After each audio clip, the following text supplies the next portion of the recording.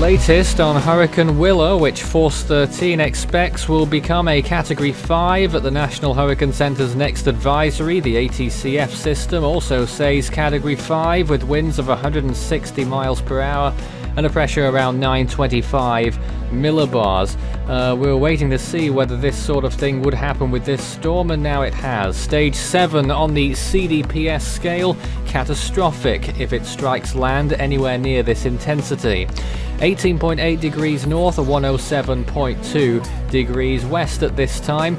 Here is how far the storm is away from those locations: 182 miles from Puerto Vallarta, 191 from Manzanillo, which it will pass quite comfortably to the west. But those other locations on the screen there will be affected by the storm, quite possibly, even inland with rainfall.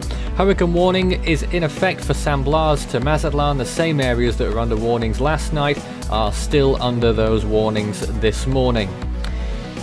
And this is what we expect over the next few days. The GFS model run, the storm moves northwards and then eventually gets swept towards the east, making landfall somewhere in Nayarit, possibly just over the border in Sinaloa, and then moving inland over the Mexican higher ground, and the storm will lose a lot of its momentum, and then it will eventually, what's left of it, end up in the Gulf of Mexico, which it could transition into a significant extratropical cyclone off the US East Coast later on this week.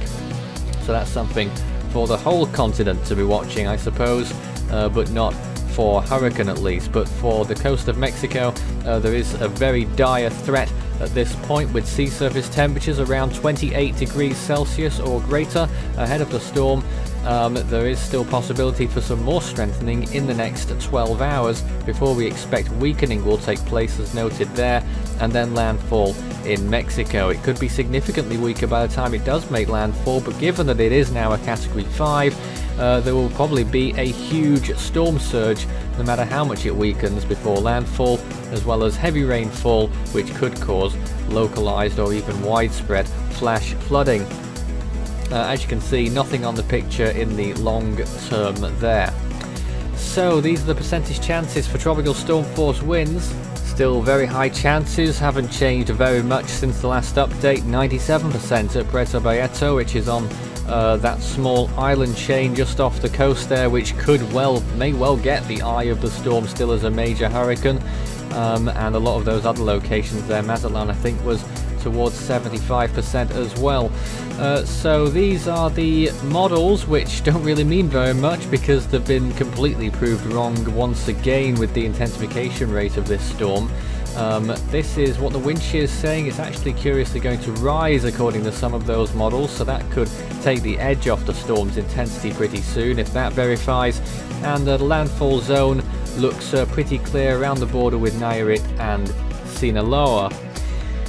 These are the latest images. These are the first visible images of today. The storm starting to emerge there. This is the water vapor imagery on the screen now. It looks like GOES 17 had a little outage towards the start of that loop, but you can see how the storm's been progressing there. And this is the unenhanced infrared. You can see it gradually moving towards the north, but you'll probably notice it the most on the enhancement here, where you can see those cloud tops much higher than they were last night, with the eye temperature staying around the same, enough for Category 5 status. You can follow Force 13's outlets, the website force13.com, with the latest. You can also find our YouTube page. You're probably there already, but if not, subscribe if you haven't so far. You can also find our Facebook page, Force 13 all in text, and it's at Force 13 on Twitter if you'd like to get in touch with us on there. You can also help the project become even better by enjoying the benefits of patronage. You can find out more information about how to become a patron and what those benefits are at patreon.com/Force13. You can also add Force 13 on Skype and my personal account on Discord, Fool13, at extension 9094.